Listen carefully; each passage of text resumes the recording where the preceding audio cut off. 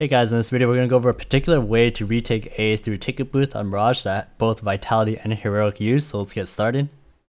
So here in this round we're going to see misutaaa playing towards his ticket booth area as they're playing a retake A setup. He's going to be met by a palace pop, and his immediate reaction is to always smoke towards spawn. So this smoke actually has a few different functions. So the first one is to ensure that misutaaa doesn't die, so it provides some cover. And the second function is to actually discourage the TeSeS from wanting to push into CT spawn, as this retake is only going to work if they maintain CT spawn control. So all misutaaa needs to do is just stay alive. So once again, because the TeSeS did a bit of a pop towards the palace area, they still need to manage the angles at both jungle and connector. They still have to throw some utility at it to ensure that they safely cross towards the site. And as well, because misutaaa threw a smoke towards CT, this can sometimes act as a bit of a one-way, so you can see that this discourages the TeSeS from really wanting to peek it and wanting to plant right away. So misutaaa has bought his team a little bit of time by doing this, and now they've actually arrived at CT spawn. So here we're going to see them set up for the retake. So RPK is going to throw a Molotov towards firebox. misutaaa is going to jump up on top of ticket just to see if they're going to be planning at default. But what's really going to happen here is that shox is going to get ready with this flash. And both misutaaa and RPK, they're going to get ready to aggress as soon as the TeSeS plant the bomb. This is the particular timing that they're using here. Both misutaaa and RPK are going to act as what I like to call aggressors. Both of them are going to push into the site and try to clear as much space as they possibly can, and their goal is to kill where the bomb planter would be. So here we're going to see the bomb goes down, shox is going to throw the flash, RPK and misutaaa, they're both going to push out. misutaaa is going to swing along the right side, RPK is going to move along the left side, and they're actually able to take down Niko here, who was the bomb planter. So the reason why this works so well is because as the bomb planter, there's only so many places that you can be in. So after you plant the bomb, you can only be in a particular range of areas. And as the CTs, if you push at this particular time, you'll know that the planter has to be in this area. So it'll end up being a very likely kill because you're certain of his position. Whereas everybody else in this retake, you're not entirely certain of where the position will be. And the bomb planter is the most likely person to be out in the open, which is exactly why he's the target for this retake. So they end up getting the kill, they end up getting the trades in the site, and that's exactly how this retake works. So let's look at this from RPK's point of view. So he's going to come in and throw this Molotov towards firebox. He's going to get ready for this bomb plant as well as shox's flash. The bomb goes down, the flash comes through, and RPK is going to swing along this left side area. He's able to find this kill into Niko, and as the aggressor, like I mentioned, you're just trying to clear space as much as possible. So here we're going to see him clear stavn towards that apex area and as well as clear under balk. And he's going to continue to keep going. So here, even as he rotates towards the sandwich area, he's clearing towards this firebox as well as this palace angle at the same time. And that's really what you want to do as the aggressor. You want to get space for your team in the retake. Next, we're going to see shox's point of view. So here, we're going to see him throw a nade towards default, and he's going to get ready with that flash that I've been talking about. So as soon as the bomb goes down, he's going to throw that flash. And what shox is going to do here is what I like to call as the guard. And basically as the guard, you're holding the TeSeS aggression as you go in for the retake. As the aggressors are going to be taking space from the TeSeS, you're making sure that they can't get it back. So what we're going to see here from shox is that he's just going to hold towards this default area. As this player tries to peek from default to try to regain space, he punishes him, he posts up on ramp just in case RPK doesn't get this kill. Then finally, as Kaden gets his kill into misutaaa, shox is going to transfer his angles over just towards this palace area to make sure that this player can't aggress again. And that's really the goal of the guard, is to basically punish the TeSeS if they try to re-aggress. And the situation is different than if you're just holding a site as a CT, because as the T in a post-plant scenario, you have to actually control the area. There is no more retake, you cannot fall back. So that's why they have to eventually re-aggress if they want to win the round. So let's look at this from Niko's point of view. So he's the bomb planter in this scenario, and like I mentioned earlier, with this retake, the timing is very important. So as soon as he finishes planting the bomb, misutaaa and RPK, they basically challenge him and he essentially gets shot in the back. So if you look at TeSeS' point of view here, he gets Molotoved off firebox, and then here he's going to try to help his teammates take towards this jungle / connector area.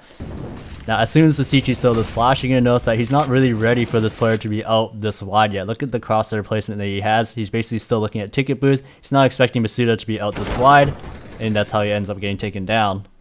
So if you look at this from stavn's point of view towards ramp, he's definitely not ready for this at all. You can see that he's still trying to throw a smoke for his teammate at jungle, and he gets taken down by RPK. So the whole goal is to strike exactly when the bomb gets planted. It's because at this particular time, the TeSeS are not set up yet. They're not in their post-plant positions yet, so you're going to catch them transitioning if you strike at this time. Here we see another example. So once again, misutaaa playing towards his ticket booth area. He's already thrown that smoke in front of him, and the TeSeS are still taking their time using their utility to block off jungle and connector to ensure that they safely cross towards the site. And of course, with that CT spawn smoke, it makes it difficult for them to want to plant right away.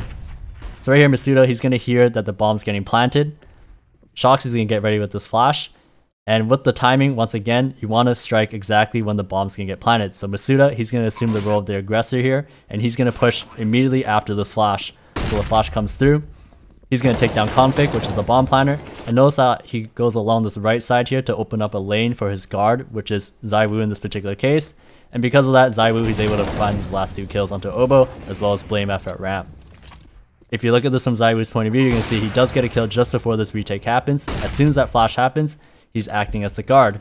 You can see that he throws a molotov towards firebox, he gets that kill into oboe, and he's going to post up on ramp to get that kill into blameF. So once again, as the guard, you're not taking away any new space, you're more so just punishing when the Ts are going to re-peek you.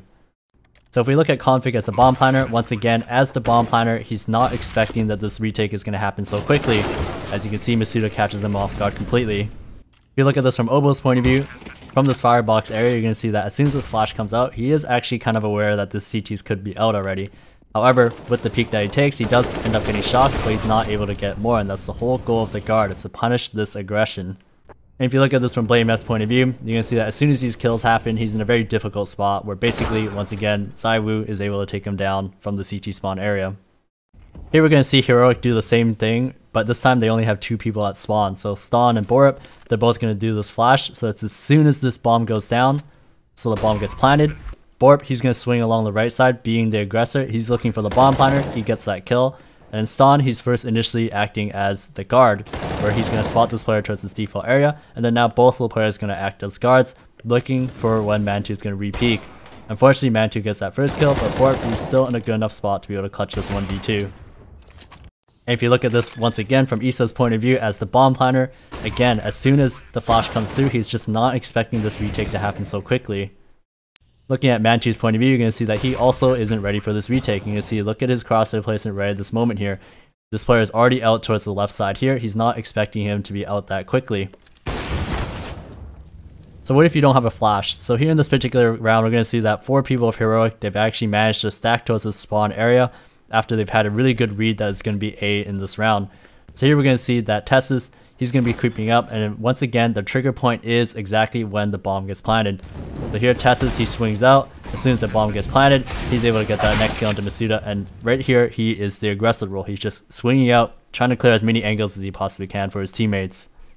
So like I mentioned before, it's the timing of this push that makes this so powerful. You're trying to catch the Ts in their transition point. So here you can see that ZywOo, as he's still falling back to his ramp, he gets swung on by TeSeS, and that's exactly because he's not set up yet. So the last thing I want to show is shox's point of view during this push. So here we're going to see that as soon as this push comes out, you can see that shox, he's going to peek out and to be able to get these 2 kills. Now I always mention that as the aggressor, you want to hug this left wall as much as possible, and this is the exact reason why. It's so that this player from Palace, he doesn't have to only peek out this narrow portion here, he has to swing all the way out to be able to kill you, and then at that point, your guard, which is going to be usually your ticket booth player, will have a chance to be able to trade on you. Alright guys, that's going to be it. If you guys liked what you saw, please like, subscribe, hit the notification bell. And as well, if you guys liked this particular video, this retake format, please let me know in the comments below. Thank you guys again for watching. I'll see you guys in the next one.